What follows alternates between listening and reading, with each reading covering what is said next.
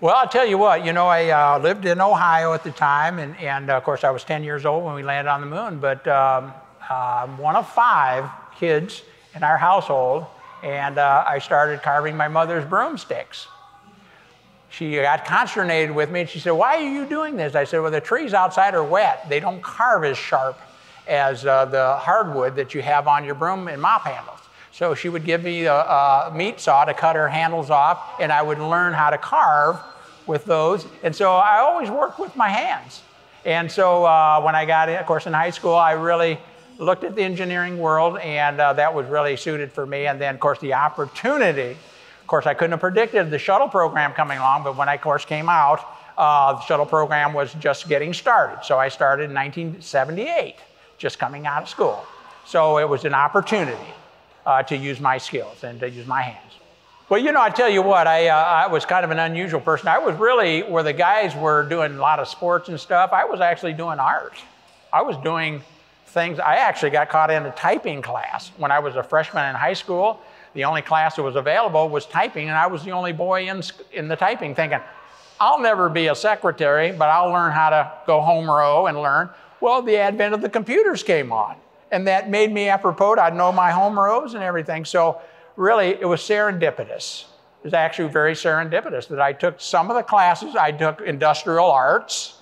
In other words, making things. I'd bring them home, show my family, show everybody. But I really loved my hands, working with my hands. And, I'm just a hands-on kind of person.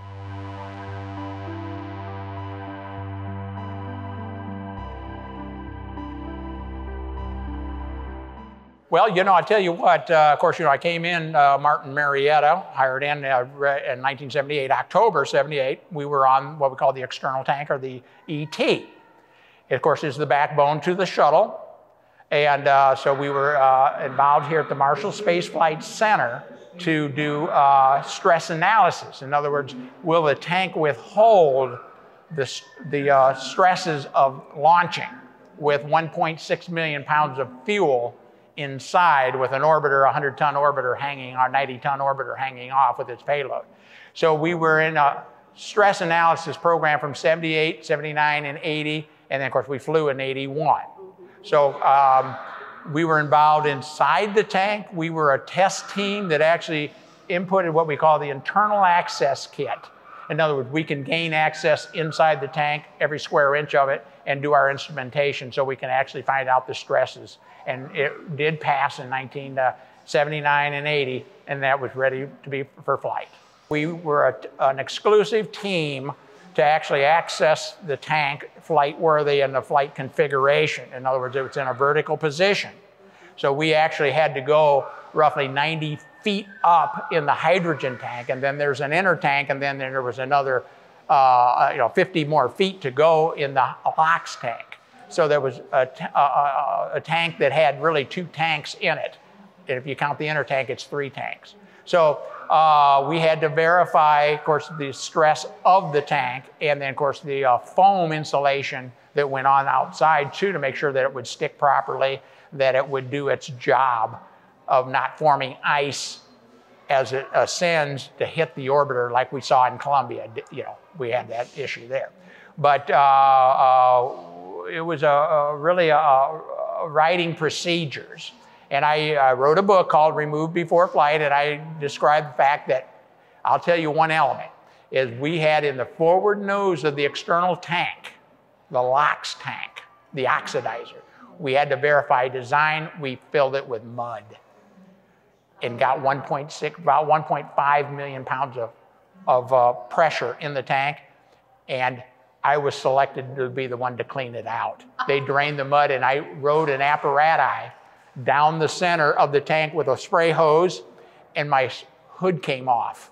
The airline fell off, so I was down in the tank 50 feet, and I was almost suffocated. Oh my God. So they brought me up on a boat winch. Wow. So we were writing the procedures. So we didn't, we got quality, of course, involved. They came and wrote it in and said, hey, knucklehead, tie that down, do this, do all the changes. So we actually were a test team that did what we call night shift work, which was writing the procedures for the next technicians during the day when NASA quality was around.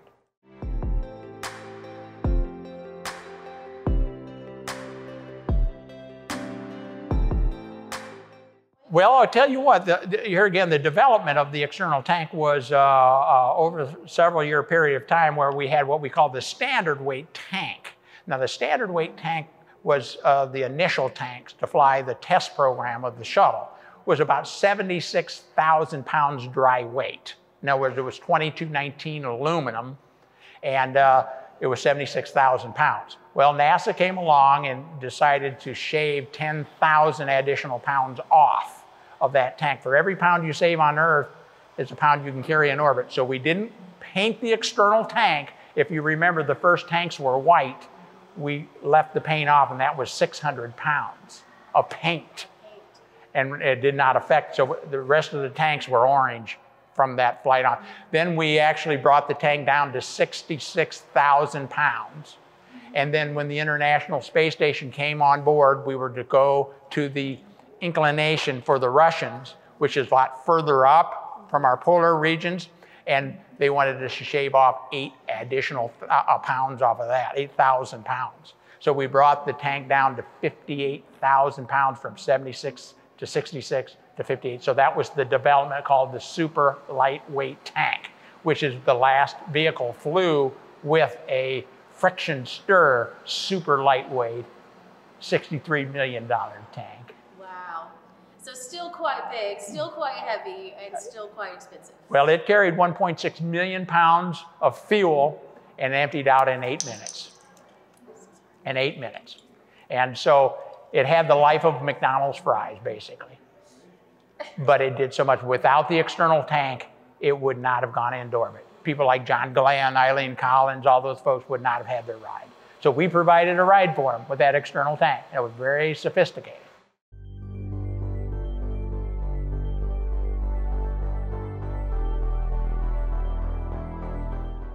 The Apollo era was brand new. Most of those parts were brand new, and it only came back the capsule. So we expended the whole vehicle 363 feet. Really, basically, the whole vehicle didn't come back, except for maybe 15 feet of it, which was the command pilot where the astronauts were at the tip. Of course, I was 10 when that happened, but of course, technology being what is with the shuttle was deemed to be reusable. In my time, it was called a space truck.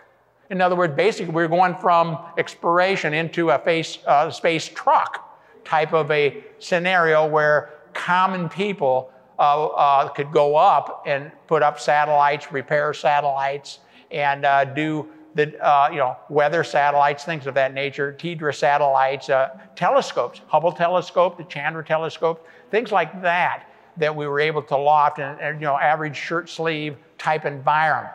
But it was really kind of scary initially. After STS-1, we really didn't know if Columbia could fly again on STS-2. So really, 1 was really exciting, but 2 was really fraught with the fear of, hey, maybe this isn't reusable like we thought. But then, of course, we had 135 missions. We failed twice, which gives us a good scenario, a good percentage. Given the fact that the complexity of the shuttle was tremendous, and it never got any easier. It was hard every time, yes. Every time. So I would reiterate the fact that the STS-2 was more fraught with unknowns than STS-1. You realize, oh, we did it. We have to do it again. That's right. That's right. And of course, 1 was a Pathfinder for us, so we corrected the things that did go wrong nominally on STS-2, which helped pave its way, like Apollo 10 did for Apollo 11. It just kind of did a run before they actually landed on the moon. Apollo 10 did everything 11 would have done except land on the moon. So without that information of the correction, 11 would not have made it either.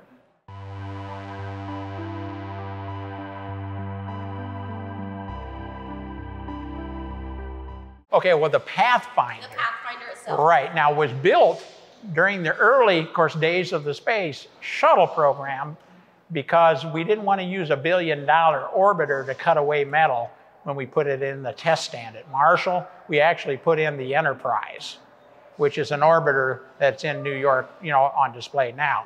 So when that came to us around 1976, 77 timeframe, we built this model, basically, to use, so we didn't have to use the real bird. So if there was any damage, it would only be on that makeup. So anyhow, they had the World's Fair for Japan's World's Fair was later in the 80s, and we loaned it to them, and they turned it into the shuttle. Got it. They shipped it back, and we had it in a hangar going, what the heck are we going to do with this? But the reality of it is we put this program together for an iconic view for the next generations to put it on top. So it is really, it was integral for us for our testing, but it serves as an inspirational tool, and it's almost to scale. It's about 10 foot shorter than the actual bird that we flew, but it's pretty darn close. So I was honored to be associated with that. It's amazing. And that weighs 89 tons today, and there's 69 tons of those bearing down on that aft portion of the external tank, so we had to beef that up. So there's 89 tons bearing down on that tank. It's not light. It's not light. The iconic view of that Pathfinder is international. And of course, today with the advent of the internet, with Facebook and everything, you see it all the time. So Huntsville is recognized by that iconic view. And so I hope it stays as long, and of course the renovation that we're going through is going to be very important to carry it beyond certainly my lifetime, but really for the next 100 years, really to inspire the next generation engineer. And here again, that's why we did it, and it was a good utilization of spare parts we had left over.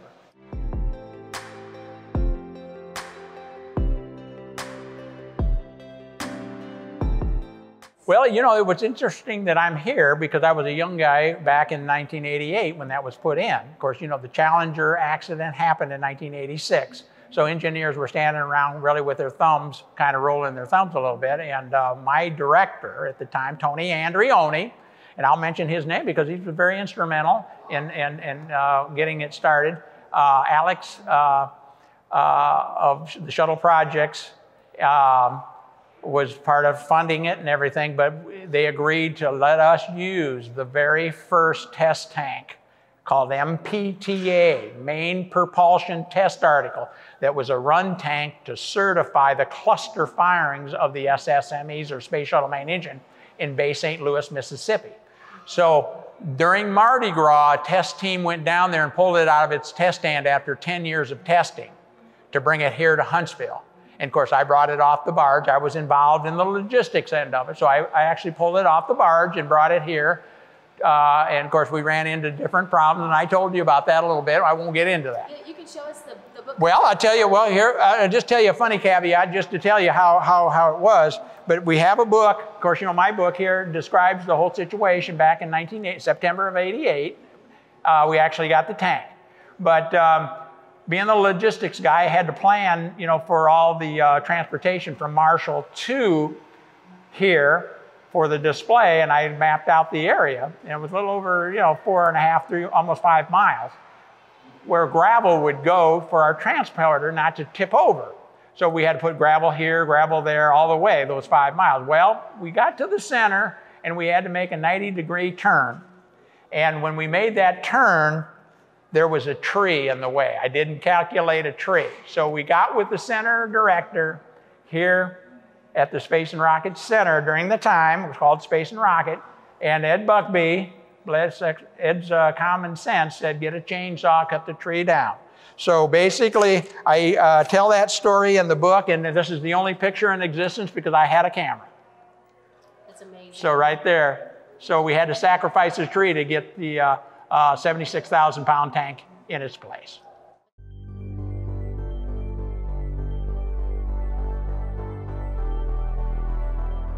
The building of the International Space Station.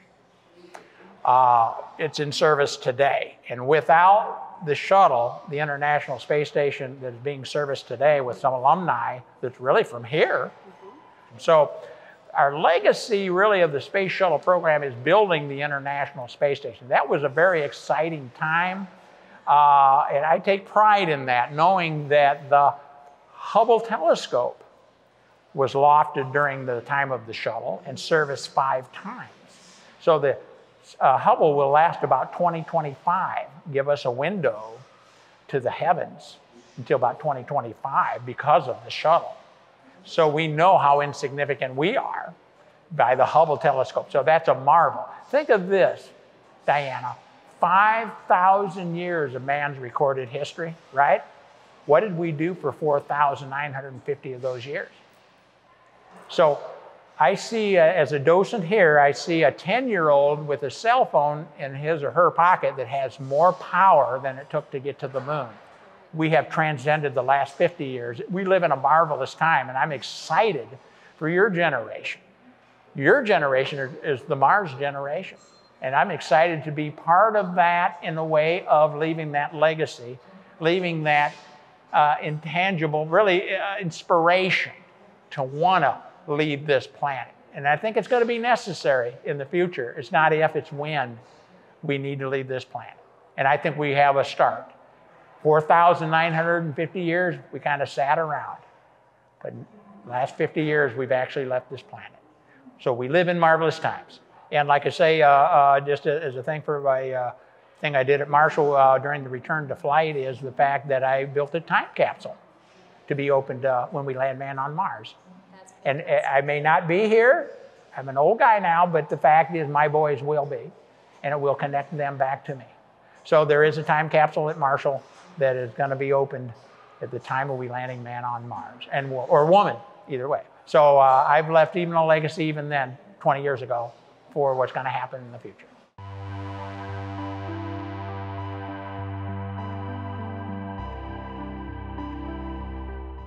I not only did go through the Challenger disaster in '86, and of course I lived through that. That really, in a way, we knew we were coming back with Challenger. We knew we had a mission. We were going to find the problem and fly again.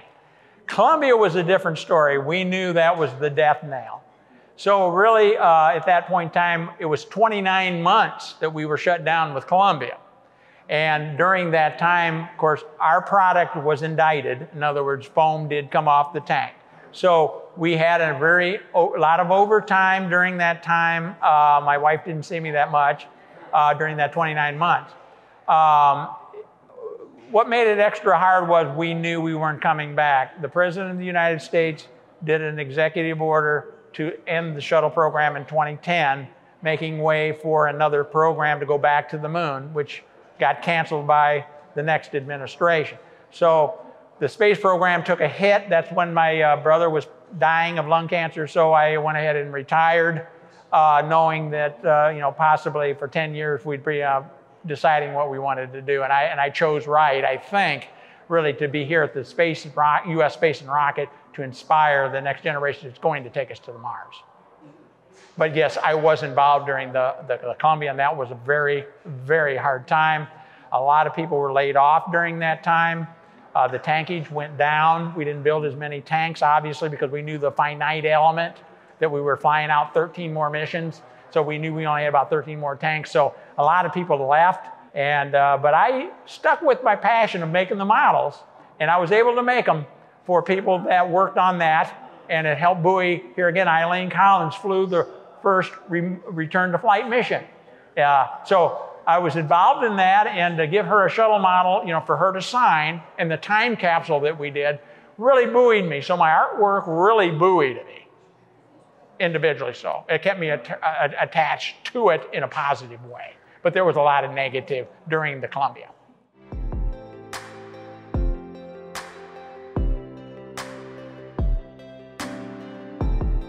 Well, the thing is towards the end of the shuttle program, we developed a weld process called friction stir welding. In other words, we modernized the welding process to bring these Gore panels together to create these large tanks, like the SLS is a large external tank, basically. In fact, it's almost the same color as a Space Shuttle external tank. So there's a lot of what we call heritage parts being used on SLS, okay? The friction stir in particular was developed during the shuttle program that has really paved the way for these large tanks to be created or made for SLS. So in a way, we went over that 20 years ago to make today a reality for SLS. So it's really a reiteration. Here again, the shuttle program is one level. Now we've upped it to the next level. So we've learned from one to get to SLS. So it took the shuttle to get to SLS, okay? And there's fingerprints of all over that thing. And I could almost go back in there and, a lot of things would be very similar. Yeah, but I'm older now. I'm not the young buck I used to be, climbing around during that time. But that was my time. This is your generation's time. And I want to pass that on to you.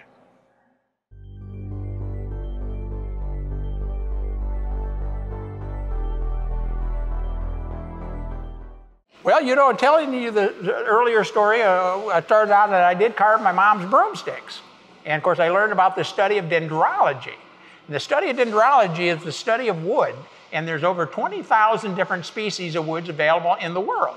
So when I got in the shuttle program, of course, I was just a minor element in the program, but I found my passion by creating these models for returning shuttle crews. And so when the shuttle crews, of course, got on to see them after their post-flight, they would come to Marshall and tell us about our product and everything. Well, I'd have one of my shuttle models for them to sign. So, of course, I got to be known as Shuttle Man because I did this for 30 years. And so I did 450 of these. But it was described to me by Eileen Collins, the first female commander of a shuttle. And she said, Scott, we see water in landmass. We don't see the borders like you do. You get woods from South America, Africa, Germany, every place in Israel, everywhere, and you fashion it into a one orbit for us through your shuttle models. So she gave me kind of really NASA's wood carver, in the sense that I give them one orbit through all the woods that's international in scope. So the natural beauty is not, I don't paint or stain any of this. It's all of its natural state of wood. So you can see how diverse. So diversity is really a plus. So I found that in my shuttles, and of course I continue to make them today for retiring astronauts. I just love working with my hands, and I always have a workshop at home, and so I create these for other people as they retire. And how long does something like this take you? 75 hours. Wow. The external tank itself is 100 years old and cherry. So I use repurposed wood that's well seasoned. So you don't want to crack in your model, 10 years from now. You want wood that's well seasoned. So I get woods that are 50 to 100 years old. And then I apply my skill for 75 hours. I'm a lathe turner and a carver. And then I actually create one of these out of thin air. Basically, I put everything together, and then 75 hours later, it's out of thin air like a song. So here again, I continue to make them, and like I say, I donate, to the center once in a while to raise money and things of that nature. But like I say, it's a joy really in my older retirement to be able to do these, because it gives me something, really a purpose. I'm still connected to the shuttle program. Even though it's retired, I'm still connected. So I have an advantage there of my artwork connecting me forever. The shuttle was for 30 years. My artwork is forever. That's a great feeling, isn't it? It's a wonderful feeling. And I hope someday everyone develops their passion and leave a wonderful legacy. Fantastic. Can you tell us a little bit about the medallion? Well, yeah, this medallion here, of course, we had an end to the shuttle program competition for the flight patch. And a gentleman won because this was selected. So this is actually the flight patch that was picked for the ending of the shuttle program. So even though I engrave each one, since the program is over, I put the medallions on to show people, 50, 60, 70, 100 years from now, that this was associated with the whole shuttle program. So that symbol represents all 135 missions, including Columbia and Challenger. So I use that, and you can buy those, you can buy those and get those as collector's items now, but you can get those readily available. And I bought a bunch, so I can put those on my models. But it's a nice accent to it. It's amazing. Yeah, it really brings that out. So it really tells the story. It's a really, anyone that looks that had anything to do with the shuttle program looks at my artwork, they're reminded by the grand time that we had during that era. It's a wonderful reminder. And like you said, the blending of the woods coming together, the diversity in the woods, it just comes together so beautifully. Right, like Eileen was saying, she said, Scott, you know, you are an artist in the light that you get woods from all around the different continents that we fly over. So really you're one orbit to us. Thank you for doing that. And I was really blown away for her to say that, but I'm still a wood carver at heart. But that's fantastic that you're able to combine your two passions.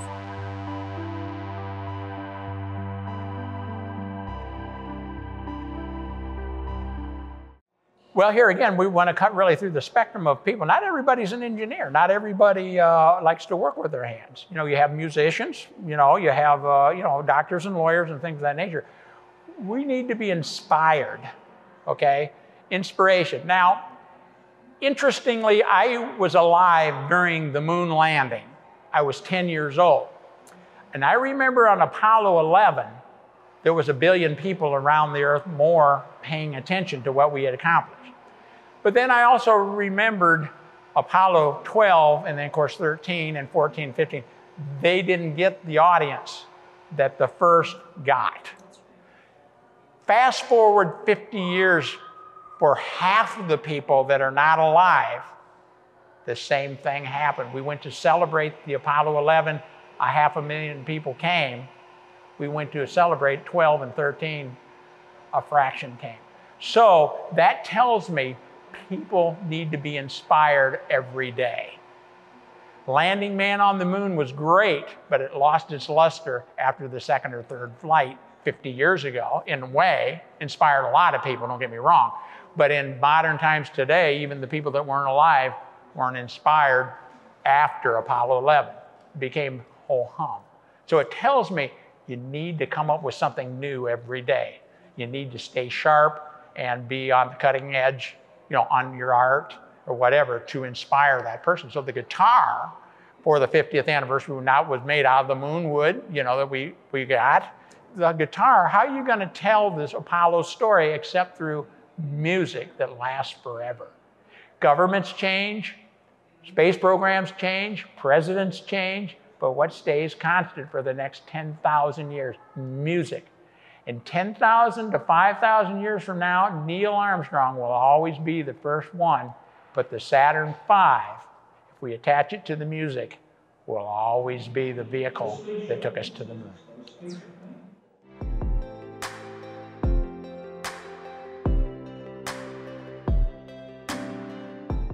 Well, you know, the thing is, when I did retire, you know, later, I had a lot of things, but a lot of things were tangible, but things I had were stories, like I was just showing in my book, that I needed to tell the next generation, otherwise they wouldn't know. So really, through my book, Removed Before Flight, I tell the journey of a person that just had an opportunity to be able to use his passion.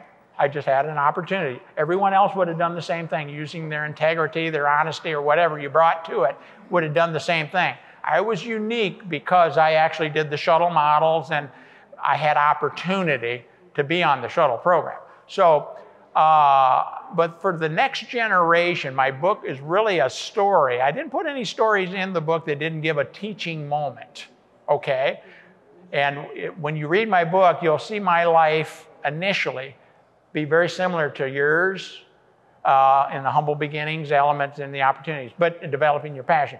But the real story is I want to tell, and I do tell the story through the, going into schools, talking to fifth graders, through the Microwave Dave Music Foundation, that we tell them to attach themselves to something larger than themselves, okay?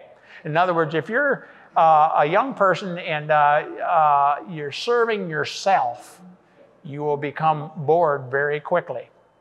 But when you're serving other people or other things, it becomes exciting and it's perpetual, it's forever, as long as it goes on. So I inspire the next generation to attach themselves to that. Go through the tough times. We're all going through tough times. We have a spouse that dies, or a loss of a job, or you know, a job reversal, things of that nature. But if you go through the tough times like we did during the Challenger, in the Challenger accident, we were shut down for 32 months. We bucked up and said, hey, we let the American people down, let's get back to work. And so really another thing I'd say too that is most important, and I have to reiterate this, is finding and valuing unconditional love is really our purpose. If you're in the engineering or you're in the arts or whatever, if you don't have it to share with people and you're doing it by yourself, that's good and fine. But I found later in life that it was actually an insulation, really a burnout. That I actually had a partner in life that actually supported my hobby of carving the models and of course my obviously working in the shuttle program. So I really give a kudos to my wife, Diane Phillips, Diana, but the fact that she supports me 100%. Of course, I have 2 boys, Christian and Tyler, and so I tell them all the time, they see that through my actions. They see the models that I do for astronauts, things of that nature, and it's a legacy that I can leave them because they're serial numbered. So I'm leaving them a legacy when I'm gone. They can actually carry it when I'm gone. So it's a legacy. So I tell people really here again, reiterating the fact that young people need to attach themselves to something larger than themselves. They need to go through the tough times and they need to find unconditional love. But then at the final phase, they need to be inspirational to the next generation and do this interview like we did today.